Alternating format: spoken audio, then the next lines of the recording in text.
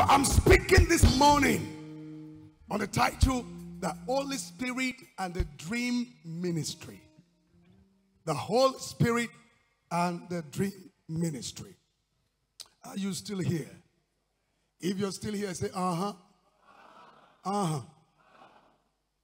See, so we need to seriously consider the ministry of the Holy Spirit in the life of the believer. A lot of us are shortchanged because we don't even know about the person and the power of the Holy Ghost. The struggle we are going through now is because we decided not to fellowship, not to connect with the person and the power of the Holy Ghost. Are you still here? So when we look at the ministry of the Holy Spirit, first and foremost, will we be able to truly appreciate the influence of the Holy Spirit over our dream life? Is that okay? I said, is that okay? We need to engage because it's a teaching. Number one, the Bible says the Holy Spirit is our comforter and our teacher. Are you still here? But the comforter, which is the Holy Ghost, whom the Father will send in my name, he will teach you all things and bring all things to your remembrance, whatsoever I have said unto you. The Holy Ghost is first our comforter and our teacher, our guide, and he will remind us of the things that we forget. How can you say it's difficult for you to make ends meet? How can you say you are clueless, you don't have knowledge, you don't have wisdom, when the Holy Ghost is our teacher, is our guide? He will teach us all that we need to know, and even when we forget, it will remind us. Number two, the Holy Ghost is the power source, or better put, the Holy Ghost is the power surge. Oh, I thought somebody would say, Acts chapter 1 verse 8, but ye shall receive power. Ye shall receive what? Power. After the Holy Ghost has come upon you, and you shall be what? My witnesses. From Jerusalem to Judea to Samaria, even to the uttermost part of the earth. You need the power of God to be an effective witness. And the power will only come when the Holy Ghost has come. Are you still here? Somebody say, Holy Ghost! Is that your best? Say, my channel is open. Fill me now. Number three, the Bible said the Holy Ghost is our guide into all truth. What does the Bible say? It's our guide into all truth. John 16 verse 13. Howbeit, when the Spirit of truth is come, he will guide you into all truth. When the Spirit of truth is come, it will guide you into all truth. Into what? Guide you into what? All truth. Listen to me, child of God.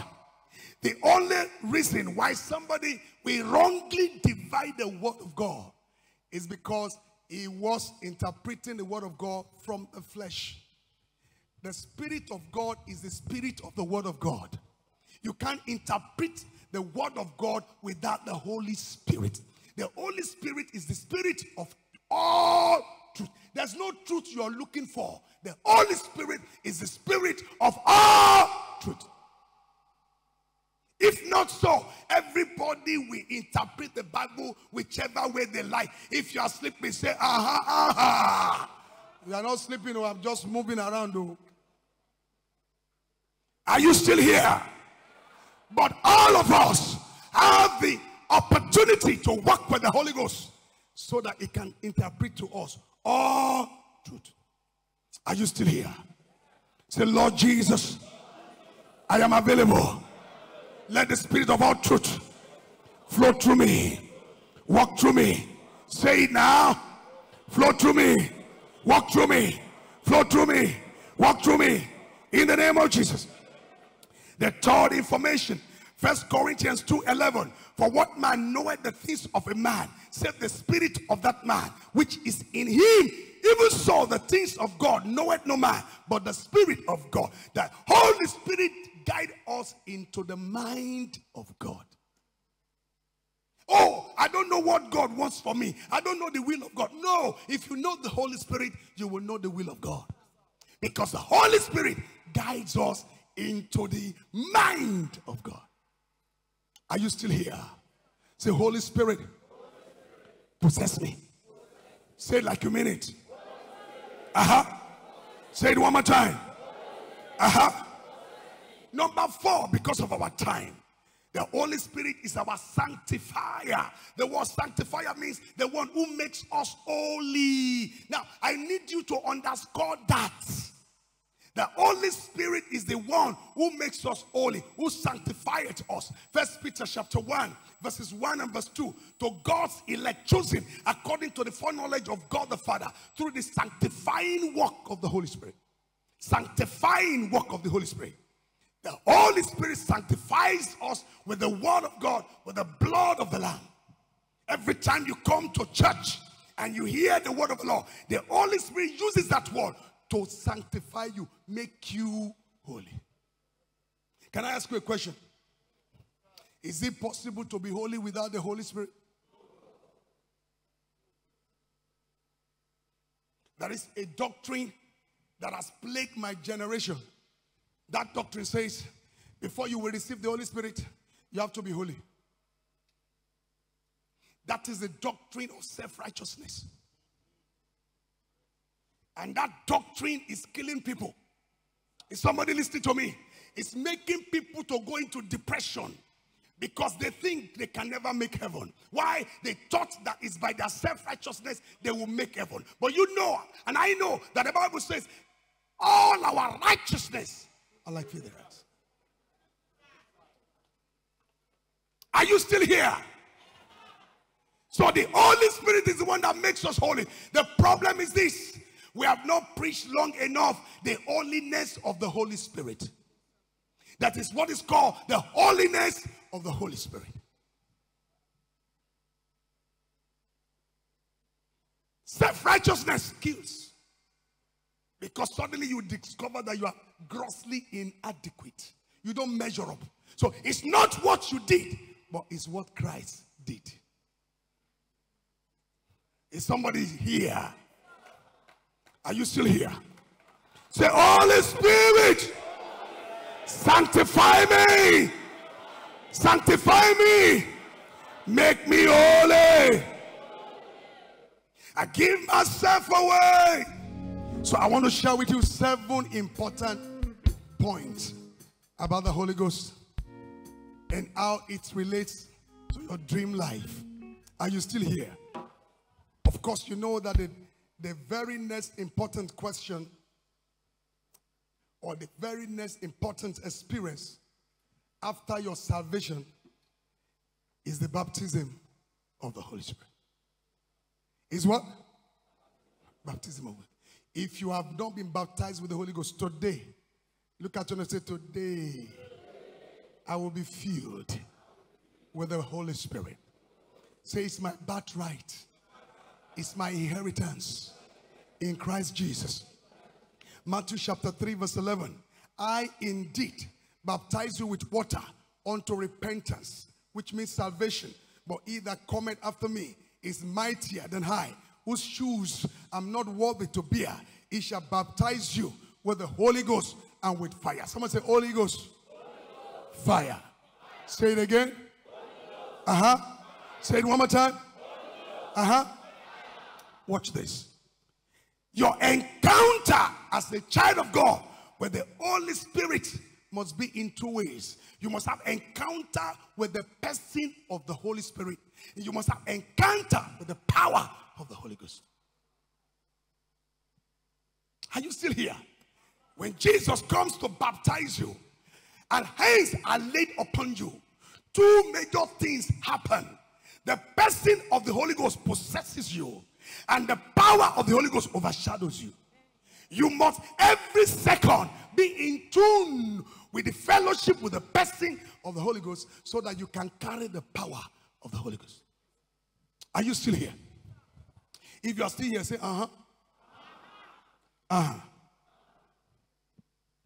So when we talk about our experience with the Holy Spirit, as believers, there are two major experiences when the Holy Spirit comes upon us. The first one is what is called the infilling of the Holy Ghost. Somebody say infilling. Say it well. Can I have my gadgets for illustration? Say infilling of the Holy Ghost. Say it like you mean it. Please be fast. Say it like you mean it. Say infilling of the Holy Ghost. Ephesians chapter 1 verse 18. And do not be drunk with wine, for that is dissipation, but be filled with the Holy Spirit. Somebody say be filled with the Holy Spirit.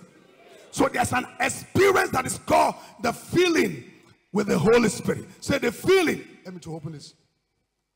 I put it there. The filling with the Holy Spirit. So that was what happened at Pentecost when the Christians were baptized with the Holy Spirit. Remember? And the Bible said they spoke in tongues and prophesied. When hands are laid on you, the first thing that happens, you are filled with the Holy Spirit. And that's an evidence that you speak in tongues, and if you have faith, immediately you begin to prophesy. Are you still here? Are you getting me? Acts chapter 2 verse 2 and 4. Suddenly a sound like a blowing of a violent wind came from heaven and filled the whole house where they were seated. They saw what seemed to be the tongue of fire that separated and came to rest on each of them. Listen to this. And all of them were filled with the Holy Spirit, and they began to speak in tongues as the Spirit enabled them. Somebody is going to be filled with the Holy Ghost. Let me go to the place where, if you like to drink wine, the best wine to drink is the wine of the Holy Ghost. Are you listening to me?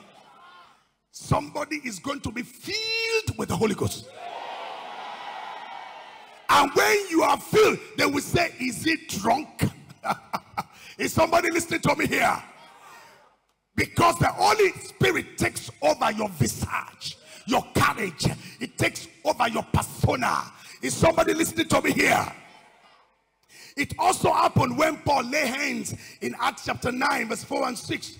When Paul placed his hands on them, the Holy Spirit came on them, and they spoke in tongues and prophesied. Are you still here? Luke chapter 24 verse 1. It says, and Jesus said, and behold, I send the promise of the Father upon you. I send the promise of the Father upon you. The next experience of the Holy Ghost is called the outpouring of the Holy Ghost. There's the infilling of the Holy Ghost. The moment hands are laid upon you, you receive the infilling of the Holy Ghost. Evidenced by speaking in tongues and prophesying. But then the Bible says there's another one experience called outpouring. You see the word? Jesus said until, he says, stay.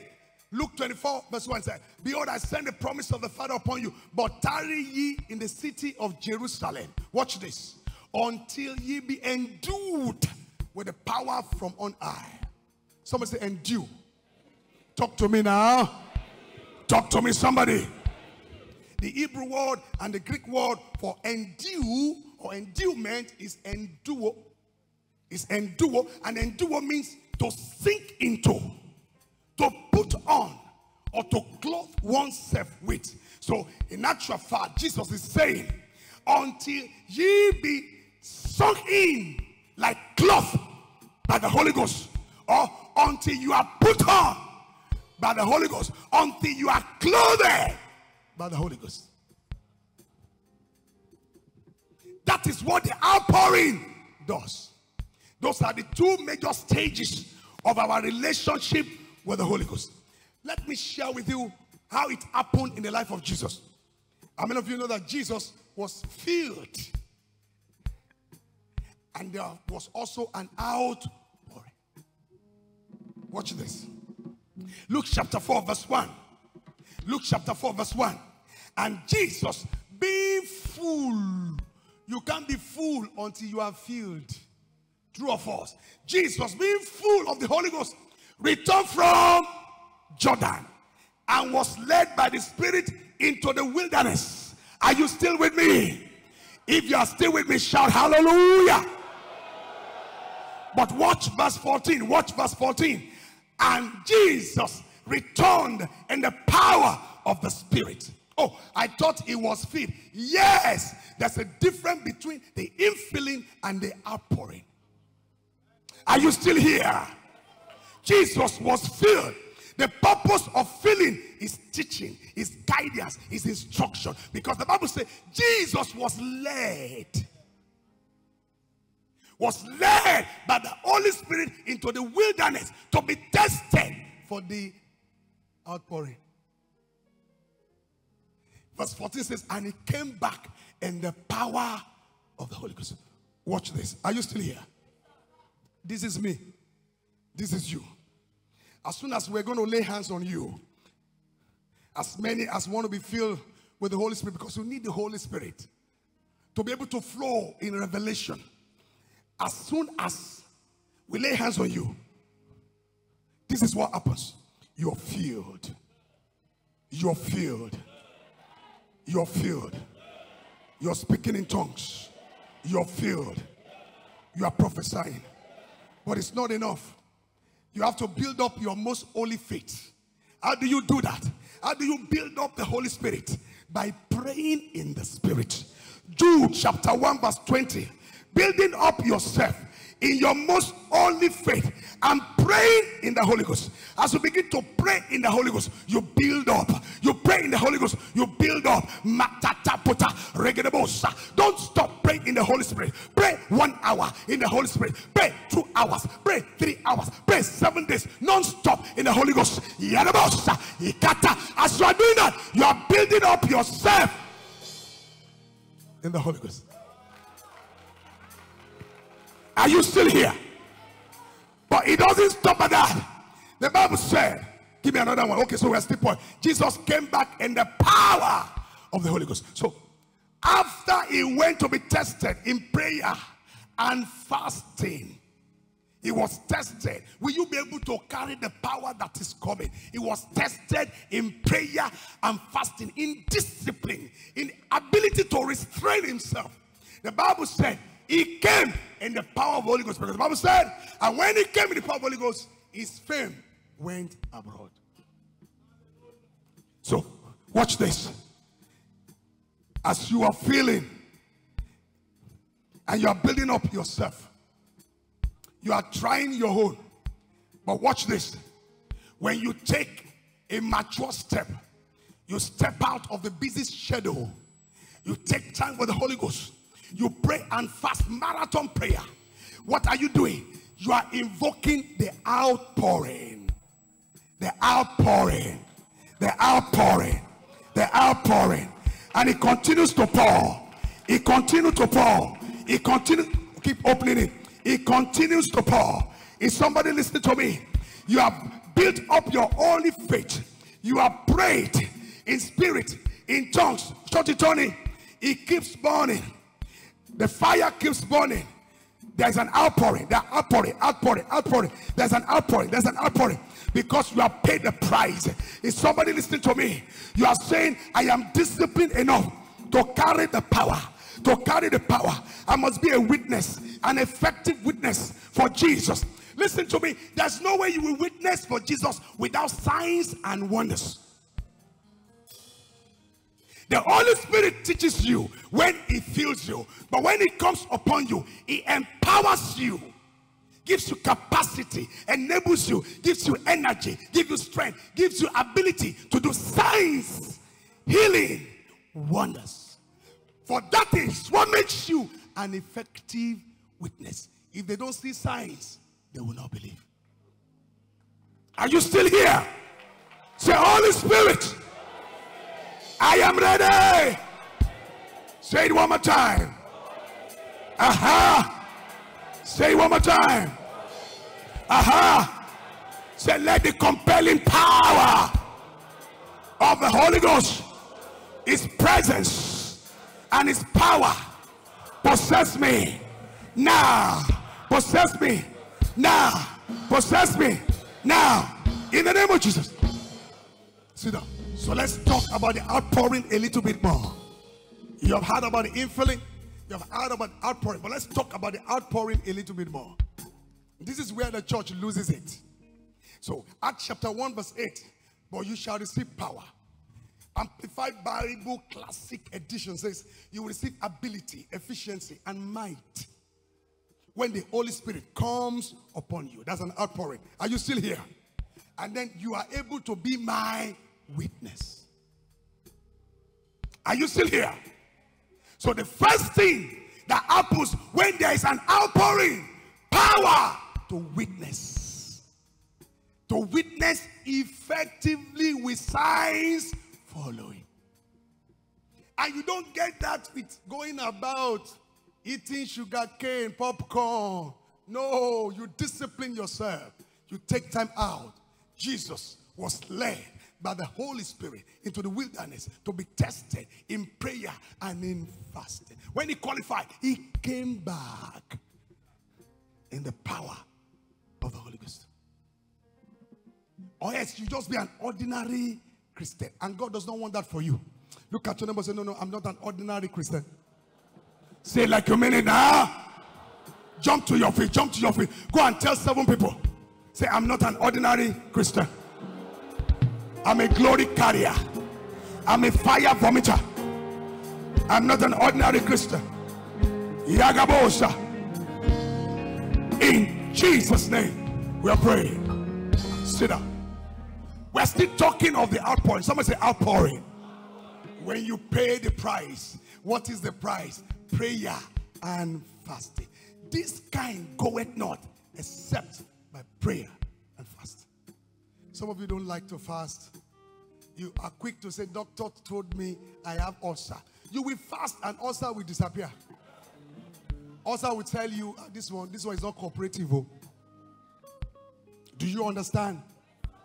Because when you fast, you qualify for the outpouring of the Holy Ghost. Acts 2:17 and 18. Watch this one.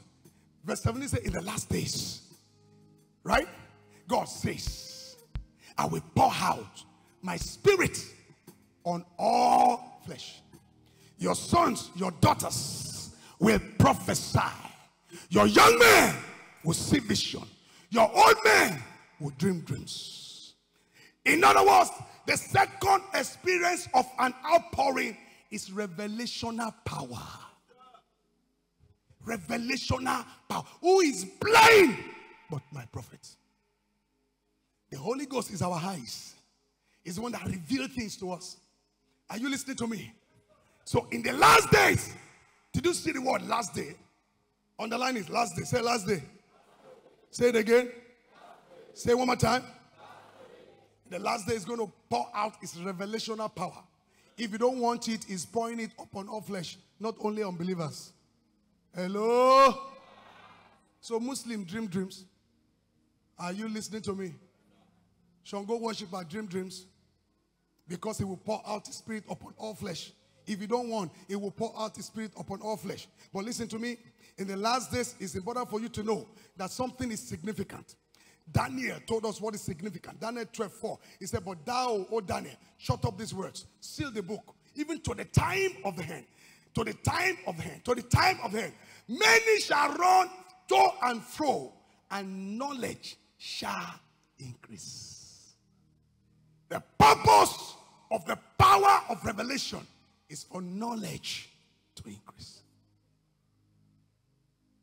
In these last days, God wants to give you revelation that increases you in wisdom, in information, in understanding, in insights. Are you still here? Somebody say, Lord, encounter